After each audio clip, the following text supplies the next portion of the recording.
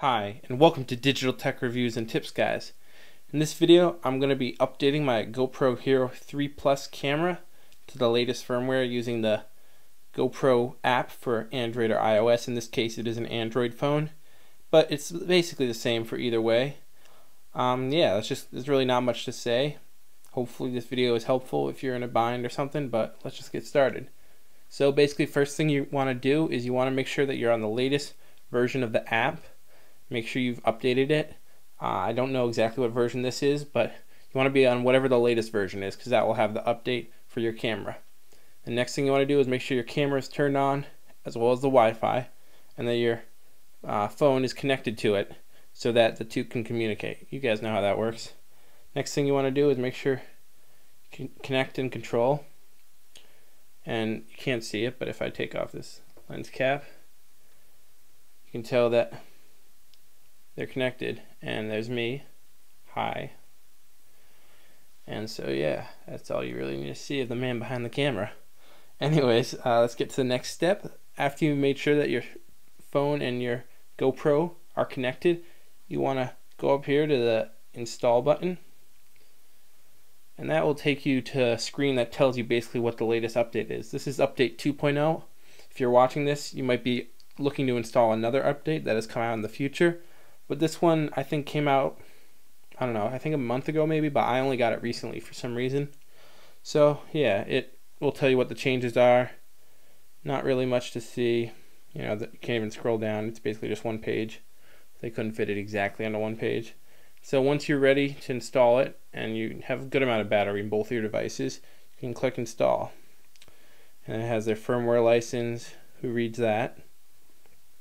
And it's going to transfer the files to the camera.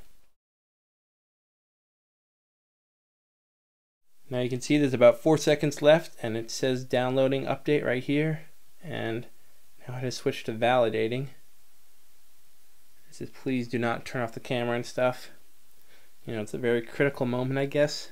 They don't want you to lose connection and the camera stuck in who knows where, Tahiti.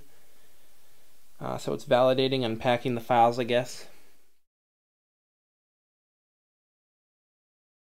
So now the camera is turned off. It actually says it's unpacking the files, and it looks like it's starting the installation now.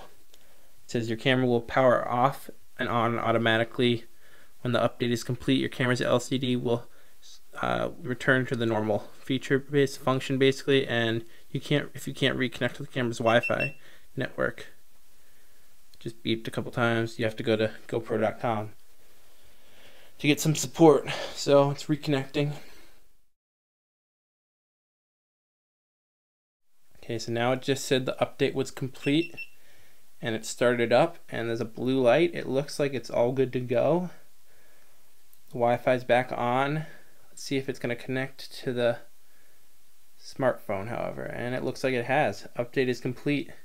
Now that was about 4 minutes, 5 minutes, which is, honestly, it's pretty cool that they installed this feature that lets us update your camera from your smartphone instead of having to plug it into your laptop. I mean, not your mobile device. This is your mobile device, but really you can update it without any wires, which is pretty cool. Very modern, very up to date. I'd like to see that in more devices in the future. You know, more mobile connected devices being able to connect and update from your smartphone, or even just over the Wi-Fi itself. So that's about it, guys. If you have any questions about how to update it, honestly, I don't know that much. It seems pretty simple, but go to the GoPro support page. That's probably going to be where you can get most of your help. Check out my channel for a bunch of GoPro videos, and yeah, that's about it, guys. Subscribe, comment, like, and as always, have a nice day.